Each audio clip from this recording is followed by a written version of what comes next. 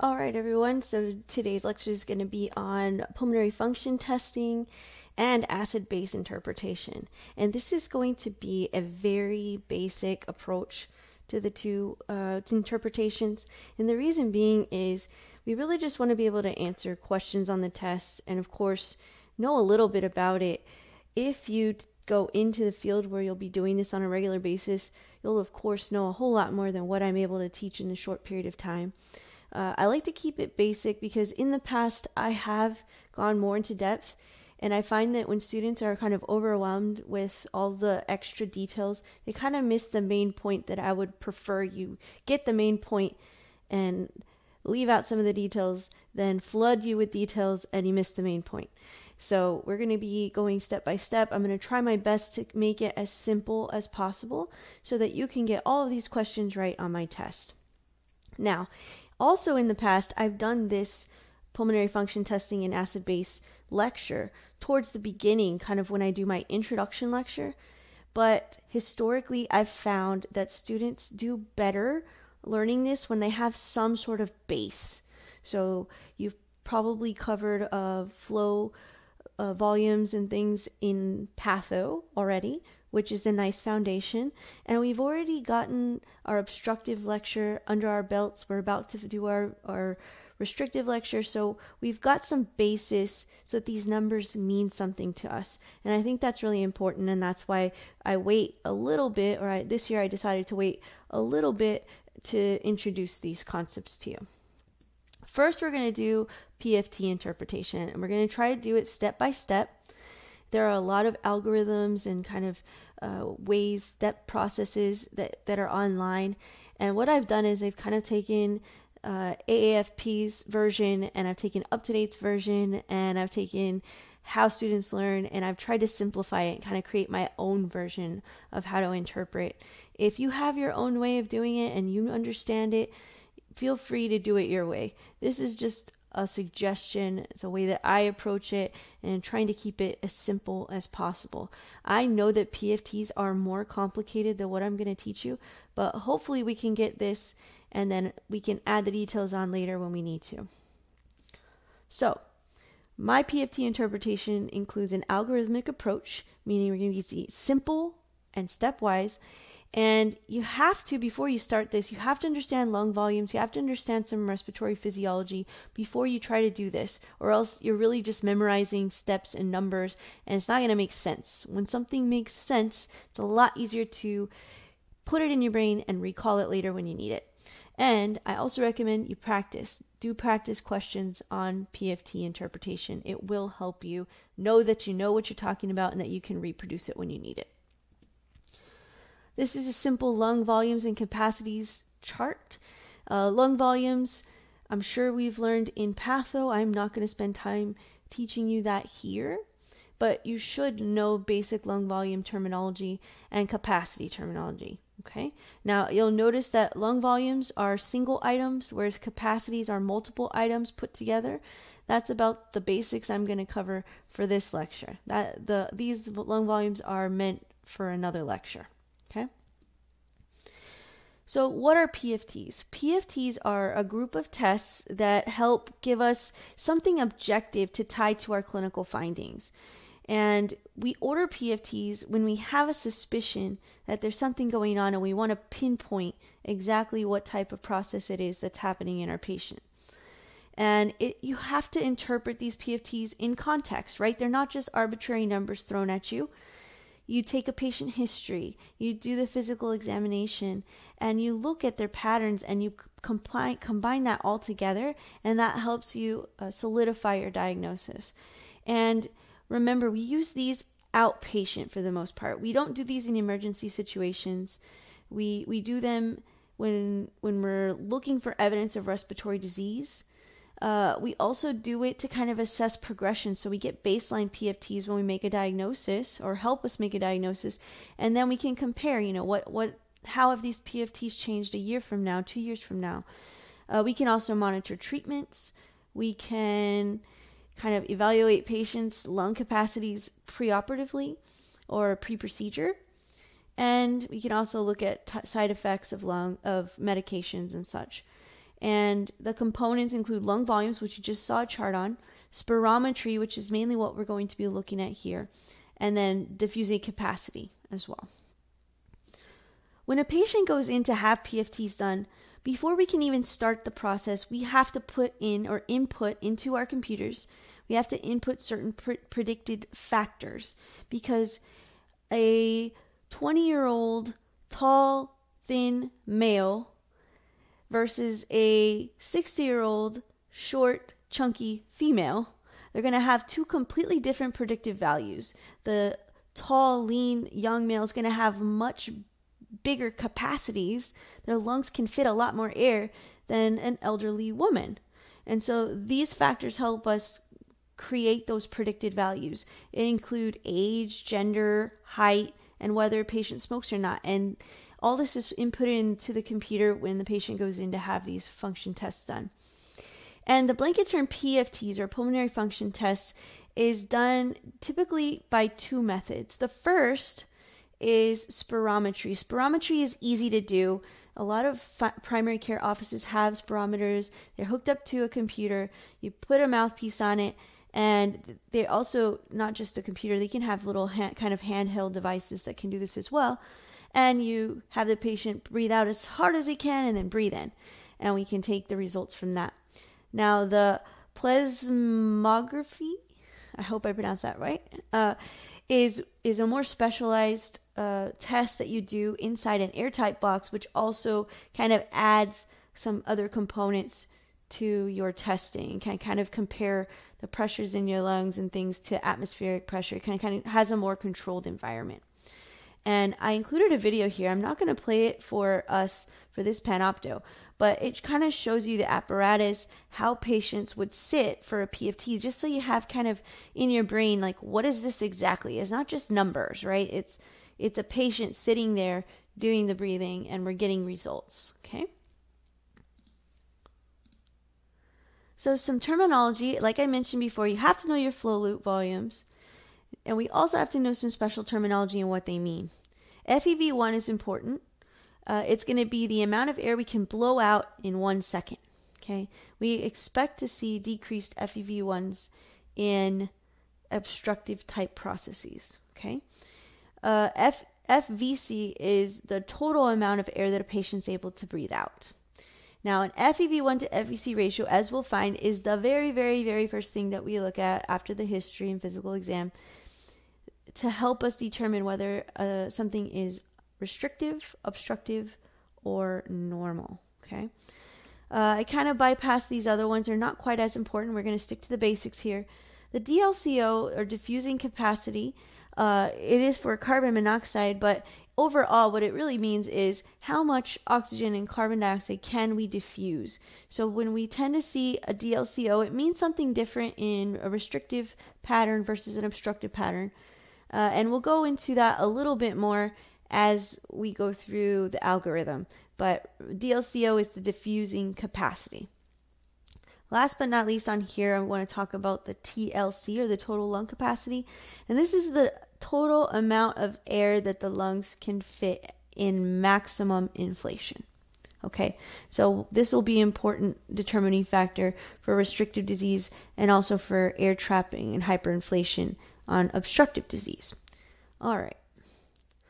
So this is my algorithm. It kind of looks a little scary when you first look at it, but I essentially took a few different approaches from online and put it together to try to keep it nice and simple so we can go step by step and assess it, okay? And I have kind of a step-by-step process where we will kind of highlight things and move through it. Here's my 8-step process. Sometimes you do all these steps, sometimes you don't. There are a few steps that tend to be left out from time to time, but essentially this is the process that I take to assessing a PFT. First step, I'm going to examine the FEV1 to FVC ratio. That is in every single case. The first thing I do is examine the FEV1 to FVC ratio. Okay. If the FEV1 to FVC ratio is less than 70% predicted, we will have an obstructive process. You have to remember this. Have to. If you have an FEV1 to FVC ratio less than 70%, it is likely an obstructive process. All right, hopefully we got that part down. Now let's go to this other side here. If the FEV1 to FVC ratio is greater than 70%, we will either have a restrictive process or a normal, right? Because greater than 70% can also be normal. All right, so that's the first step in the process. I hope we got that. If we got it, good. Step 2, we're going to look at the TLC, which is the total lung capacity, which is the total amount of air we can fit in our lungs at maximum inspiration. Okay. Now, on the obstructive side here, when we look at the TLC, oftentimes the TLC will be normal. Okay. In advanced disease, such as COPD, and sometimes in an acute asthma exacerbation, we will actually see an increase in the total lung capacity. And the increase in total lung capacity is due to the hyperinflation. Think of the barrel chest, right? Think of the air that gets trapped in there over time hyperinflates the lungs. And I have a little chart down here that helps us differentiate between the different TLCs. So greater than 120% is going to be hyperinflation. Anything from about 80% to about 100% is going to be normal. And then when we get over here to this side and we look at the total lung capacity, we think about restrictive processes, and restrictive processes do not allow air into the lungs. So you can imagine that the amount of air that the lungs can hold at maximum inspiration, the TLC, will be decreased in a restrictive process. And as you can see here, there are degrees of restriction. There's mild, moderate, moderately severe, and severe based on the number of the TLC. The less that the lungs can hold, the lower the TLC, the more severe restriction is going on. Okay?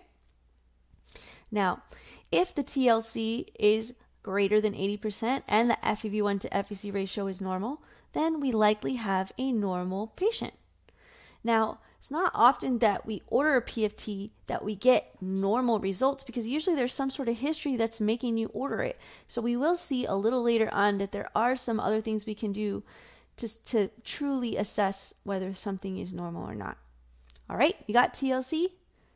If you don't, go back and read a little more and then move on. Step 3. Step 3, we're going to look at the DLCO. And remember we said DLCO is the diffusing capacity, right? Diffusing capacity, how much oxygen can exchange at the level of the capillaries and how much CO2 can be exchanged, okay? Remember when we talked about, emphysema, right? We said emphysema was a parenchymal disease, right? The destruction of tissue, coalescing of the alveoli. So we get decreased surface area. Remember decreased surface area? Remember we had a tennis court's worth of a surface area for diffusing? And then with emphysema, we cut that down. So DLCO in an obstructive process on this side of the algorithm, DLCO is going to tell us whether there is tissue destruction or not.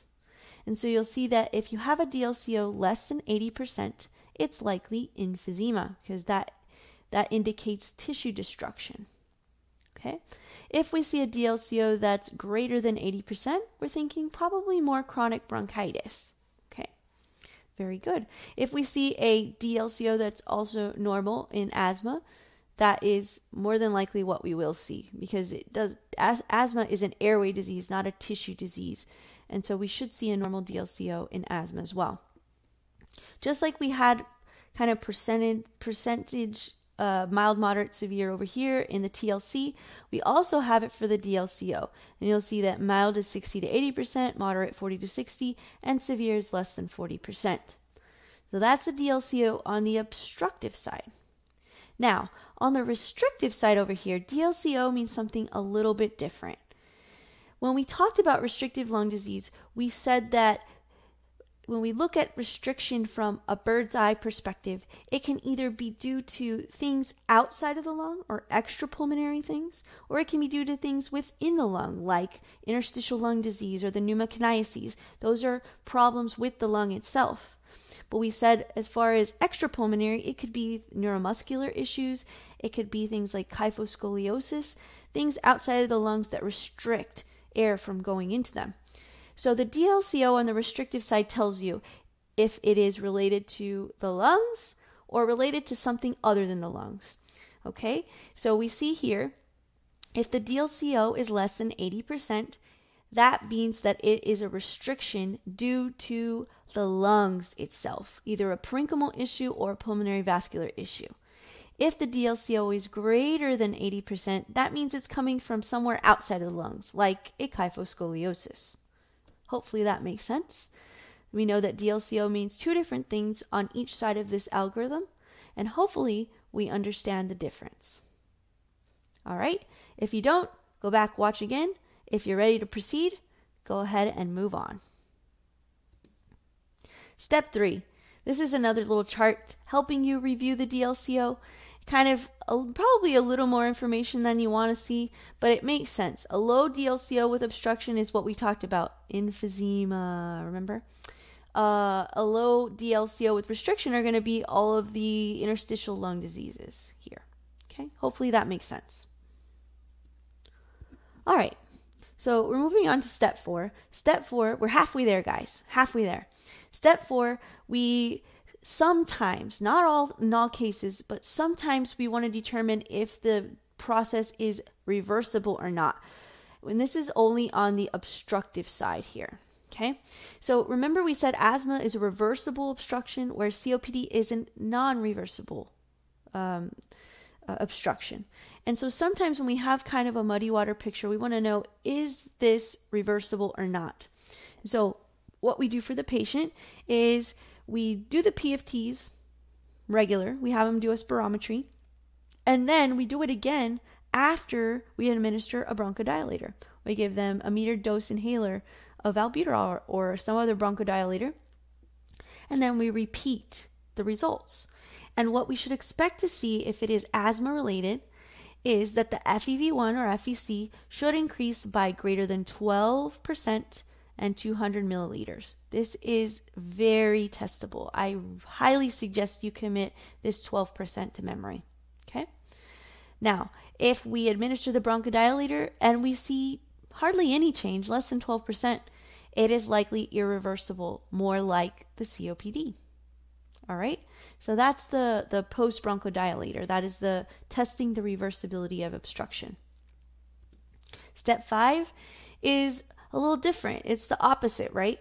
So let's say we have a patient that has asthma, or we think they have asthma, but it only happens when they exercise. When they come in to have their PFTs done, they have normal results because they're not acutely having asthma-like symptoms. They don't have that provoking agent to make them have the symptoms. And so we know they probably have asthma, but the PFTs look normal. So what do? In that case, we can elect to do what's called a bronchoprovocation. Remember, provoking is kind of poking at it. You're instigating, right? And broncho is the airway. So you can imagine that we'll give them something to help to induce an asthmatic type reaction.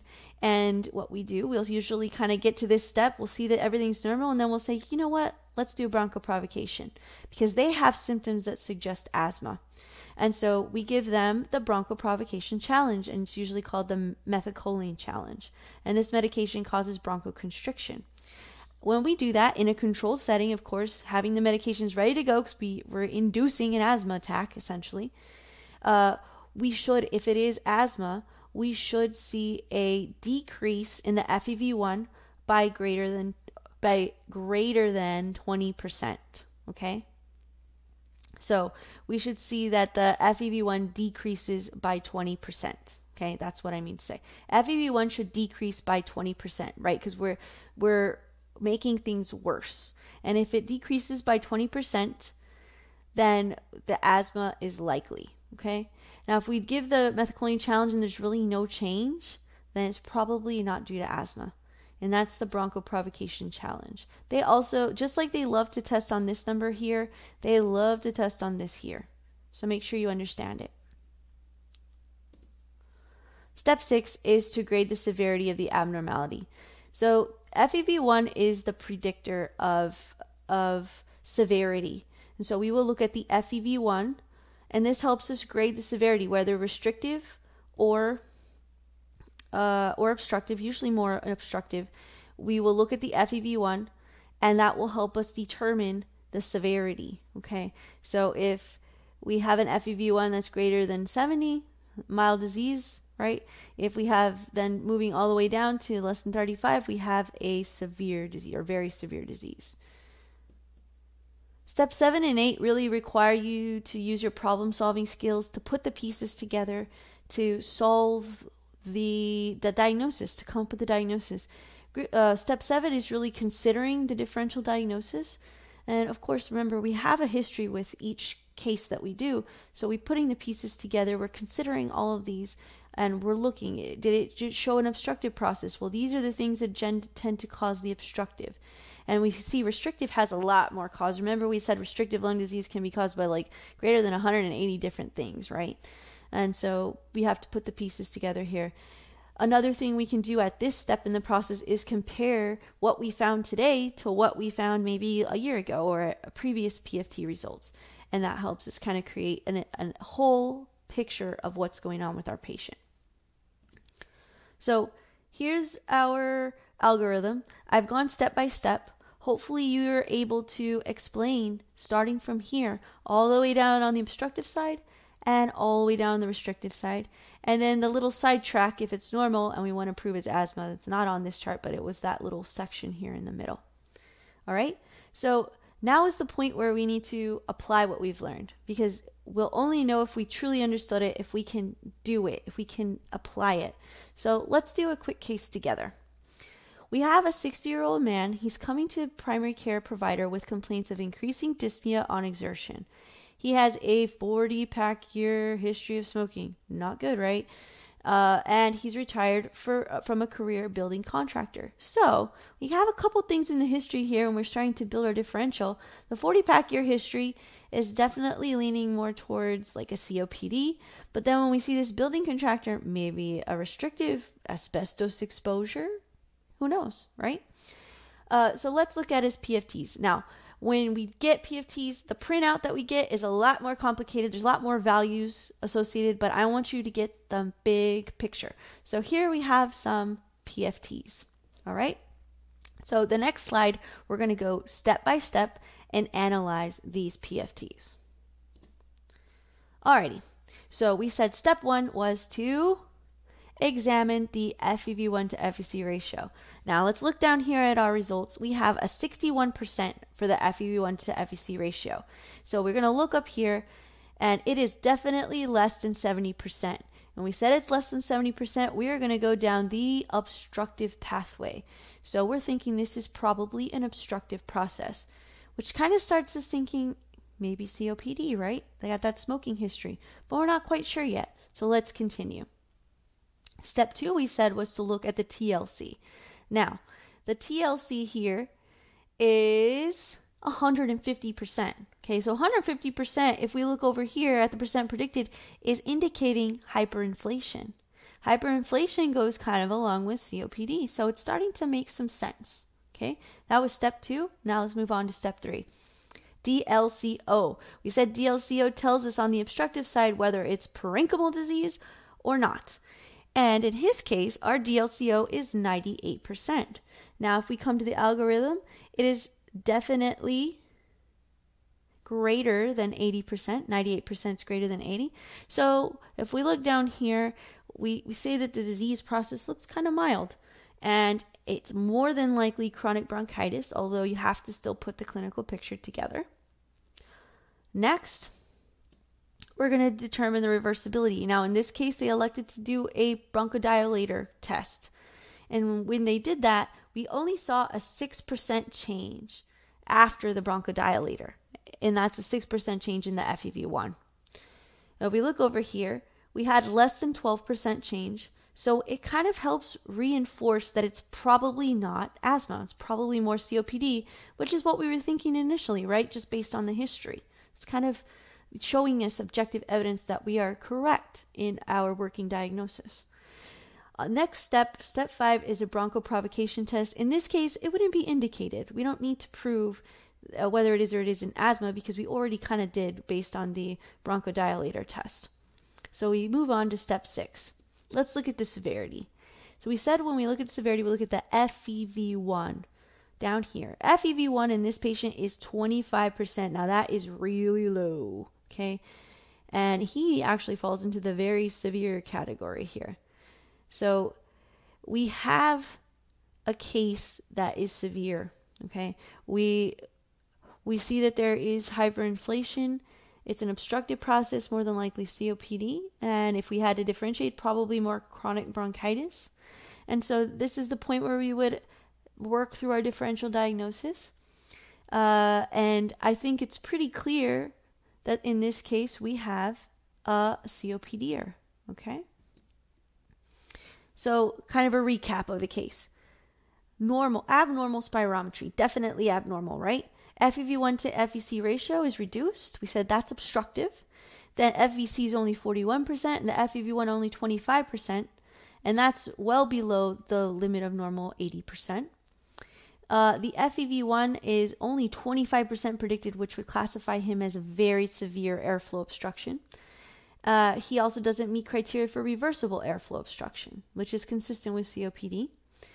In addition to these things, we would probably expect him to see an elevated residual volume, which shows air trapping. And his TLC is up, which indicates hyperinflation. So does it make sense? Does the PFTs match the clinical picture for you? Do you understand how to work through the algorithm to help you decide on this? Now, this algorithm, we're going step by step here. When you get good at interpreting PFTs, you don't really have to. You kind of just innately see, okay, this is low, that's obstructive. This is high or normal, okay, no big deal. And okay, DLCO is low, okay, it's emphysema, okay? You get good at it. Same thing on the restrictive side. You notice FEV1 to FVC ratio is greater than 70. Okay, I think it's more restrictive, could be normal. Let's look at the TLC. TLC is low, it's restrictive. And DLCO is low, it's a lung restriction due to lung disease. You get good at it, okay? So you do need to remember some important numbers.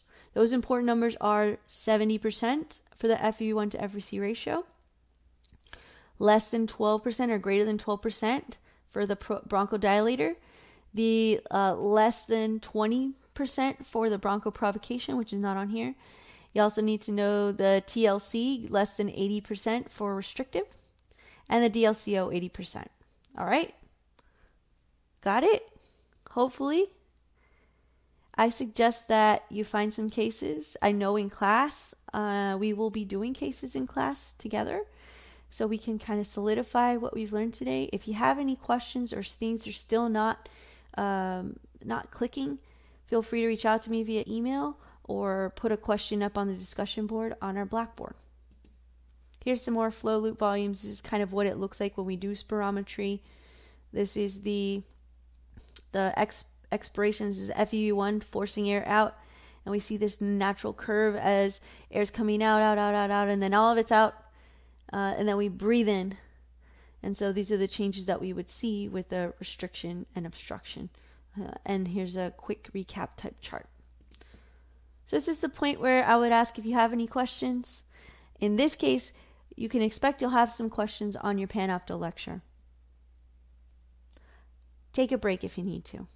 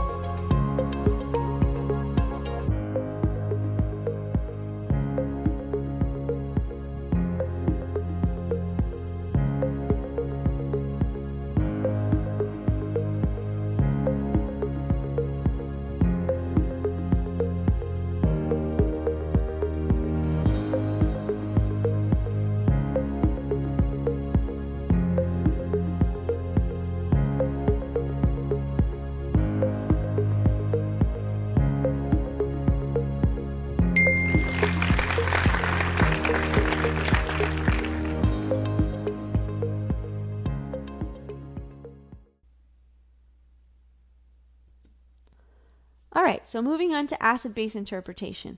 Now, this is basic, okay? Most of the time, acid-base interpretation is left for the renal module because a lot of acid-base is controlled by the kidneys. But I like to cover it on a very superficial level because it affects the respiratory system as well. This is kind of your 101, your intro to acid-base. And I'm going to try to make it simple. I know it's more complex than this, but we're going to try to get it so that we can get these questions right on my exam. There'll be at least one. Usually there's two though. So when we look at acid-base imbalances, we get these results from ABGs, okay, from arterial blood gases, okay. We need to know the normal values and function, okay. We need to know what is normal, what is a normal acid, what is a normal base, or what are the ranges of that, and then we need to know what the normal pH is. We also need to know which values are affected by which functioning. So what does the respiratory system control and what does the metabolic system control?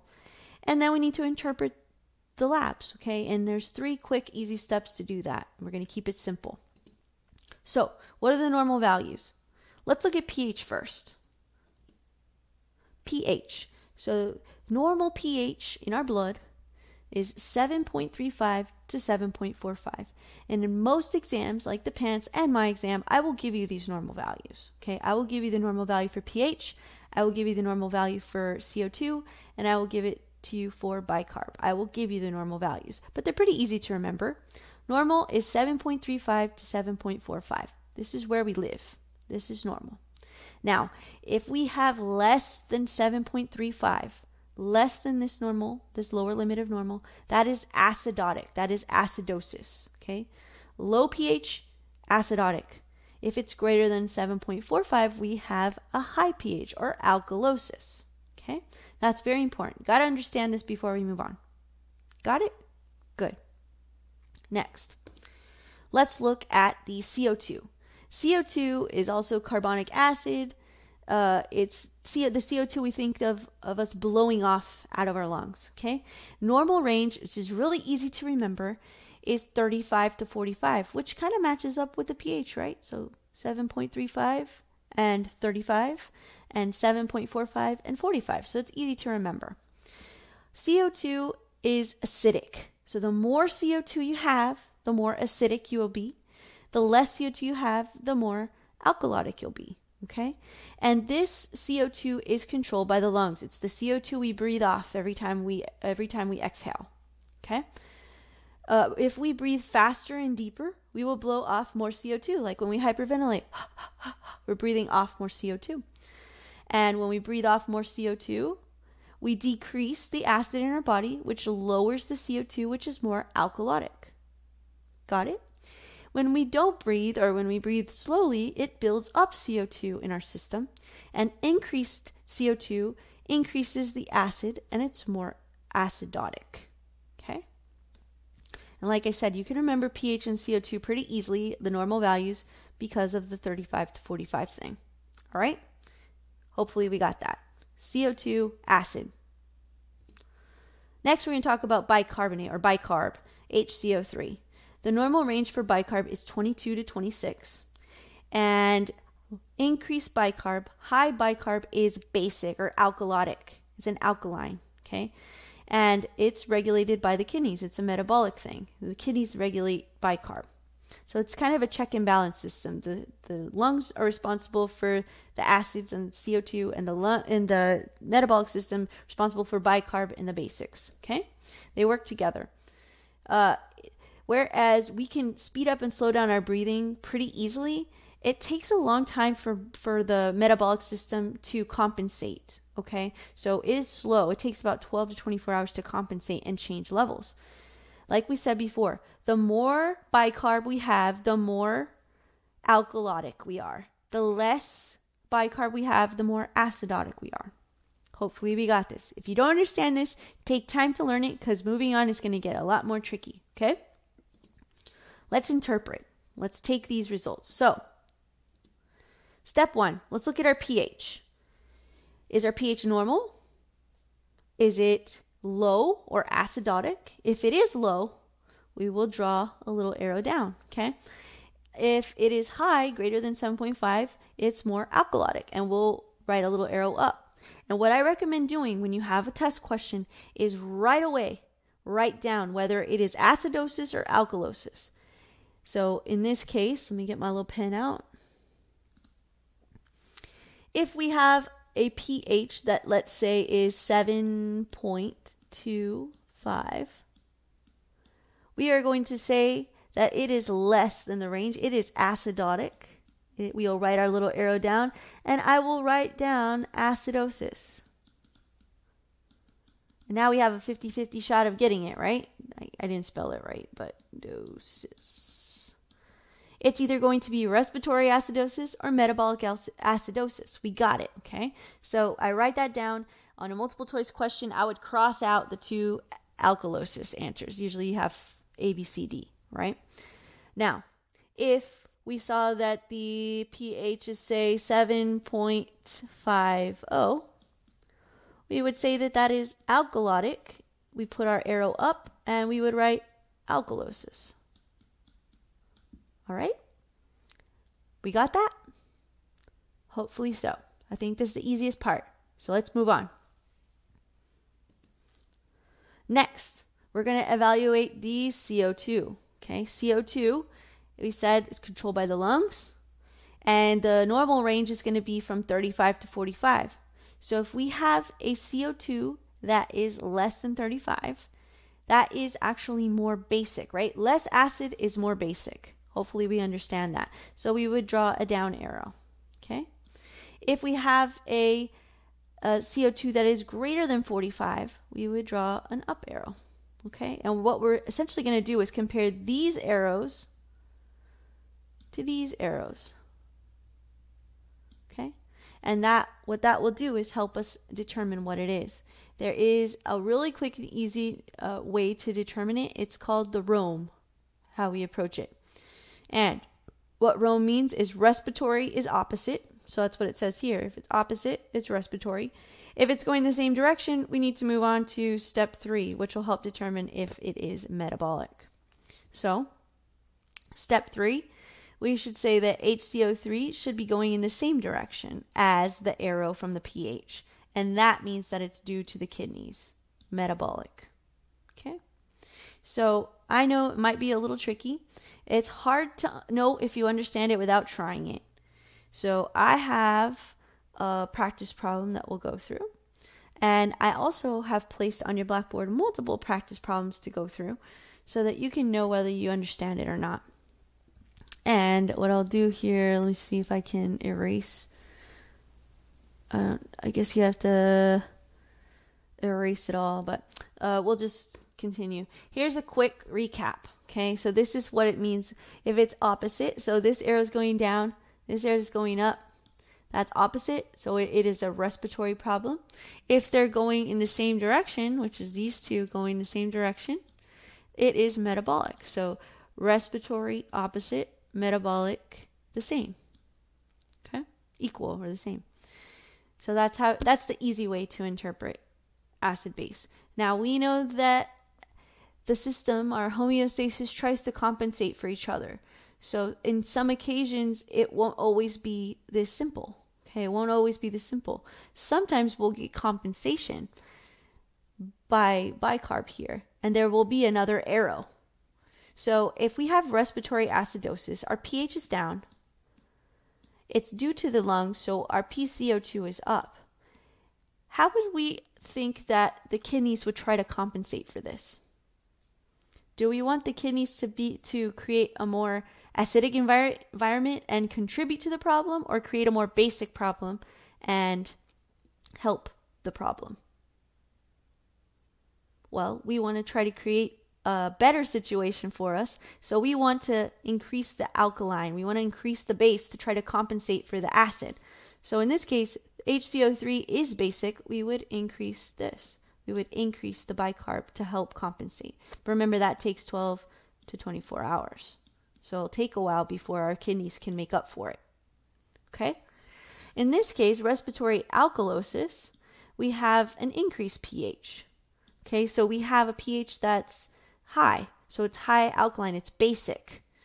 And if it's caused by the lungs, then our PCO2 is going to be down, right? Because this is acid, and when you have the acid going down, when it's below the normal range, it's more alkalotic. So what would the kidneys do to try to compensate for this? It's an alkalosis. This is also alkalotic, so we're going to want to decrease the bicarb. That would be the compensation that would happen. Okay? And we won't know if it is truly completely compensated until the pH reaches a normal level. Understand? Good. And we can apply the same things to metabolic acidosis and alkalosis by the way that the lungs react. So if we have a metabolic acidosis, we have a low pH, and it's caused by something metabolic, so it's not caused by the lungs. So we have a low bicarb because it's acidotic, and this is basic. So we have a low base, which makes it acidotic. And so how would our lungs try to compensate for a metabolic acidosis? Well, we don't want to increase PaCO2 because that would make this more acidic, so we actually decrease. And we do this by breathing off CO2 by hyperventilating. And last but not least, metabolic alkalosis. We have a basic pH, and it's caused by increased bicarb. And so our lungs will try to increase the PaCO2 to increase that so that we can compensate for the basic state. And we do this by slowing our breathing. All right, hopefully we got it. Moving on. We're going to do a quick look at the different processes. So respiratory acidosis, what kind of breathing causes a building of CO2? It would be slow breathing. Slow or not breathing. So we're not able to blow off CO2. Okay? And when we're not able to blow off CO2, we have increased acidosis. Okay? So pH will be down, CO2 will be up, and normal in early and up in compensation. And here's a quick diagram or picture of what that would look like and what causes it. Respiratory alkalosis is blowing off too much CO2. So hyperventilation is what I think of. And that can be due to COPD, it can be due to anxiety, it can be due to mechanical ventilation. We're breathing too fast for folks. The pH will be up, the CO2 will be down, and we see this compensation. Okay. Metabolic acidosis, we won't talk about much here, but we will talk about it in the renal module. Metabolic acidosis is going to be down, down, down. So the pH is down because it's acidotic. The CO2 is down because it's compensating. And the HCO3 is down because that's what's causing the acidosis. Hopefully we got it. When we think of metabolic acidosis, I always think of the anion gap versus non-anion gap, which we'll cover in renal. And I think of the pneumonic mud piles, CAT. And these are the things that cause anion gap metabolic acidosis. One good example here that we learned earlier is DKA. So patients that are in DKA tend to have metabolic acidosis. When you have metabolic acidosis, we said we want the CO2 to go down. And when we want the CO2 to go down, we have to breathe faster to blow it off. And so that's why we get this Kussmaul breathing or hyperventilation, because we're trying to blow off CO2 to help become more alkalotic. Got it? Hopefully. Last but not least, metabolic acidosis. Think up, up, up on this one. This one, the pH is going to be up because we're alkaline. CO2 is going to compensate by going up. We kind of breathe slower. And then HCO3 is also going to be up because that's what's causing the alkalosis. Okay? Hopefully we got it. Let's do some practice, okay? So, we have our patient. Our patient has a pH of 7.28, a CO2 of 55, and an HCO3 of 23. We said step 1 was to look at normals. Here's our normal values. Just in case you can't remember them, they will be on the test for you. Okay? That's the first thing we want to look at. Some folks, I don't, but some folks like to draw out kind of this little checkerboard here to help them figure it out. I don't use a checkerboard. I kind of just use arrows and my brain. But if this helps you, at least for starters, to help understand, use the checkerboard, okay? So we said after we look at our normal values, the first thing we're going to do is look at the pH. Now, is this pH high or low compared to normal? Well, lower limit of normal is 7.35 and this is 7.28. So this is low, and we said low pH equals acid.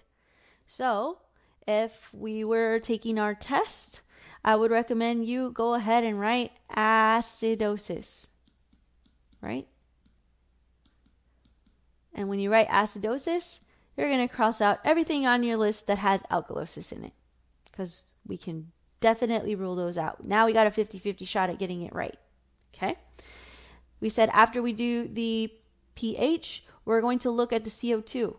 And in this case, we have a CO2 of 55. Is 55 high or low? We look over here. It's definitely above 45, so it is high, right? We said this was low, and we're saying this is high. Okay, so over here on our little chart, we would write high. Now, we could stop there according to the way we did, because this is low, and this is high. Now we have opposite, right? We said opposite. And when we said respiratory was opposite. So we could stop there. I don't like to stop there. I like to look at the whole picture. But we could already say that this is a respiratory acidosis. Okay? Let's just move on and look at the bicarb. We'll look at the bicarb as 23. That actually falls in the normal range, right? So that's normal. So we could write normal here. Now, if the bicarb was trying to compensate for this acidosis, which way do you think that it would trend towards? Would it go up or down? What do you think?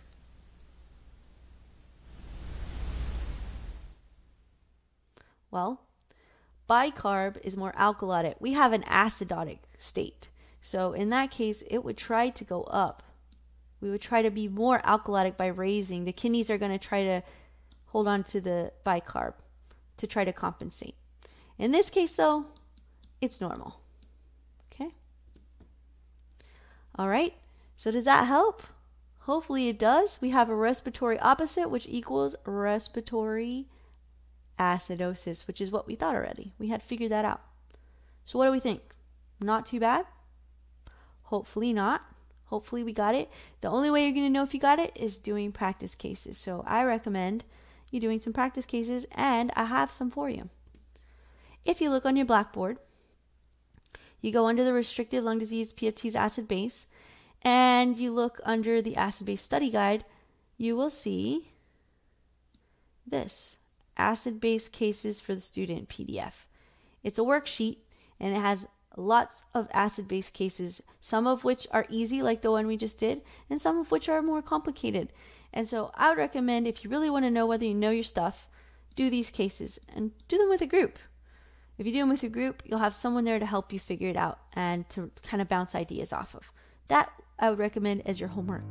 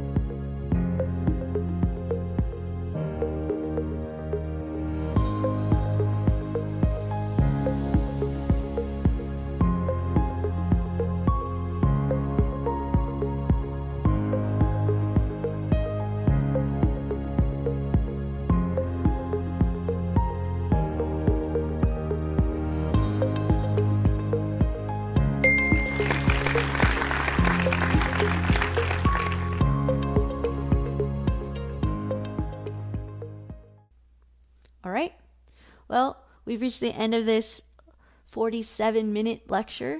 A little longer than I anticipate, but you can always speed me up. I tend to go kind of slow, give you time to think. These are some of the references I used. Hopefully we've got the basics so that we can do these problems. If you can get these right, you'll get at least 2 questions right on my test, probably more. I tend to have at least 1 to 2 PFT and 1 to 2 acid-based questions on my test, and I guarantee you will have at least 1 on your pants. So this is money in the bank. Make sure you know how to do this. If you have questions, reach out to a friend, go to tutoring, or reach out to me. Thank you. See you in class.